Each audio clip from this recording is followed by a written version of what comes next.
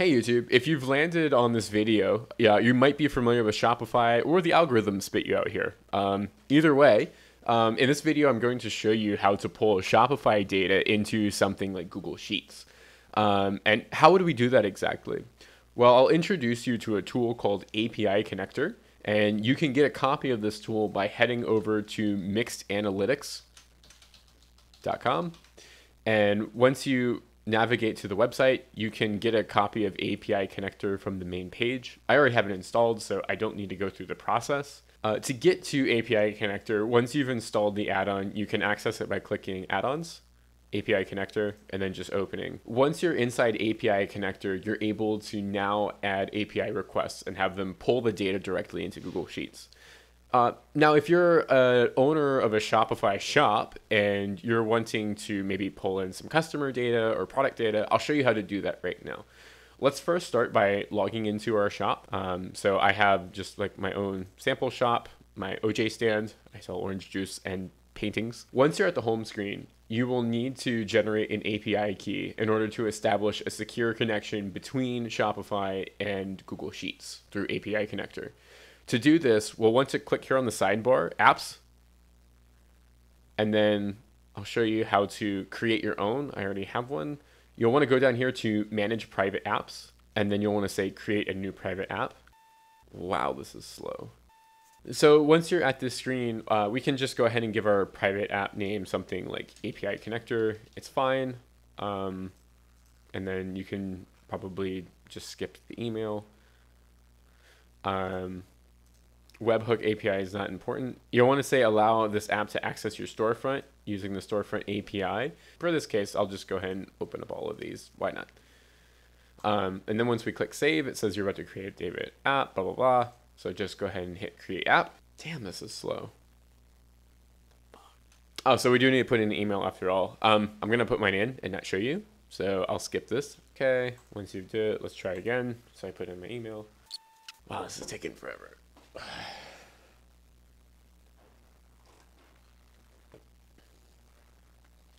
All right, that didn't work, so that's okay. This is part of the development process. Don't panic if this kind of thing happens. Just read the bug and move on. So it's asking for some admin permissions. So probably we'll want to at least open up access for now to read access for customers. We'll also want to get inventory.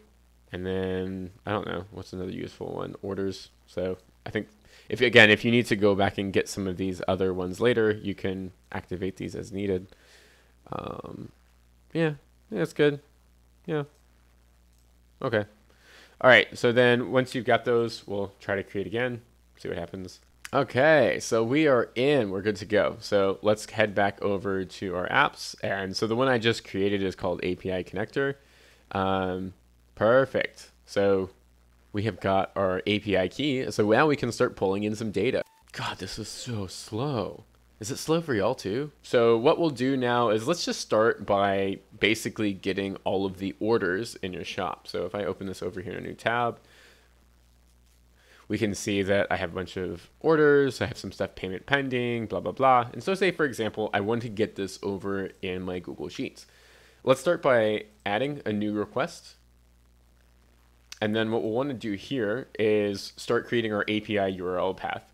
Shopify's API documentation is not the clearest that I've worked with before, but thankfully Anna has put a lot of blood, sweat, and tears into a wonderful Shopify data documentation article. So I highly recommend going to this website to use it. It's much simpler.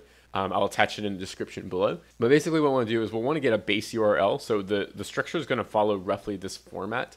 So back over in API Connector, we can paste that in. And then shop name, you should replace it with whatever it is. Mine is the OJ stand. And then to get order data, we're going to want to append this endpoint, the admin API 2021-04, orders, so forth, onto the end of our API URL path, just like this. So you should have more or less this with the name changed. And then additionally, we'll need to include the API key. So in order to use our API key, we're going to have to include a header inside of our request. So we'll do that by grabbing the X Shopify access token header like this. and pasting that here in headers where it says key. And then for the value, we can go back to our OJ stand API. And then what we'll want to do is grab the password here, actually. And so you'll copy that password, and then we'll paste it over here as our value instead. And then we'll hit save and run.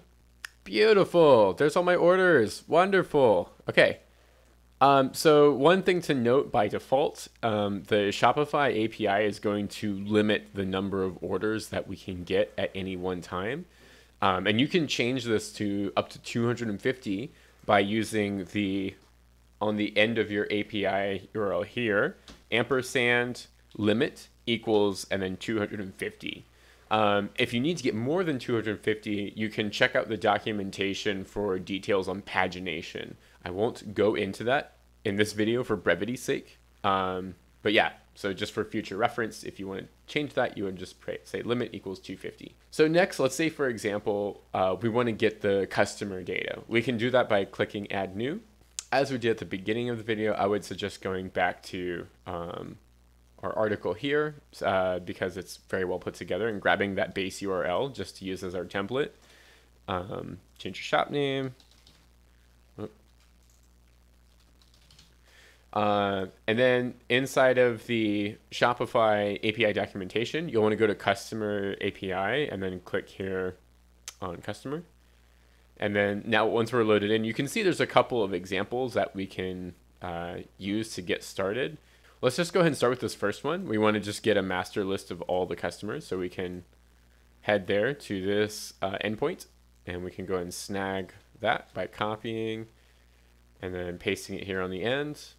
And then we will also need to get that Shopify access token from here in the getting started part of the documentation. Then we'll need to go back and get our password. So you can copy this and put it somewhere else. Just make sure you don't share it with anybody else. It's an auto-generated password, but they will have access to your account if they get a hold of that. So yeah, once we have all this information in, we can create a new sheet. And I just created two. And we can call this something like customers, for example. And then we'll set the current sheet, and then we'll give it a similar name for simplicity's sake. And then we'll save and run it. And momentarily, we should see our sheet populate with all the customers. Bingo! There's my Armando Poole and Laura Garcia. By the way, these are all fake people, so don't worry about data privacy issues. Yeah, so fantastic. Great, so the last thing we'll cover is pulling the products into Google Sheets. So let's go ahead and start by creating a new sheet, and we'll call it products, for example. And then we'll want to head back over to our manage requests, and then we'll start a new one as before. Same thing, head back to our wonderful documentation, grab the base URL, paste it in here, and then we'll head back to Shopify's API, and we'll want to get products here below. All right, so we'll click on this product endpoint. And again, we'll just start here with the simplest. We'll click here on the products, and then we'll go ahead and just snag that whole endpoint. We'll paste it here on the end of our API URL.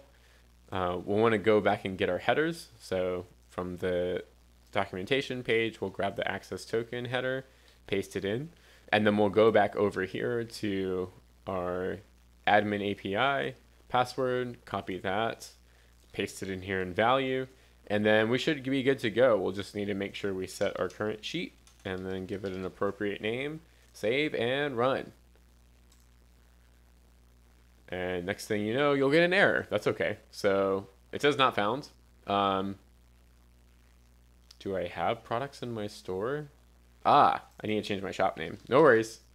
Yeah, so anytime you have issues with the API connector, make sure you make use of the debugger at the bottom. It's very useful for catching small errors like that. So we'll save and run. And then momentarily, we should have all of our products. There's all my paintings and my apples and bananas. So one word of caution is that when you're using the Shopify API, they do update their API on a quarterly basis, as you can see here by choosing the API version. Try to stick with the latest version. And there might be small changes in this video over the future. So if there are, you can always drop us a question on Reddit. You can check out the documentation on our website, or you can leave a comment below and I'll do my best to answer that for you. Thanks. Have a good one.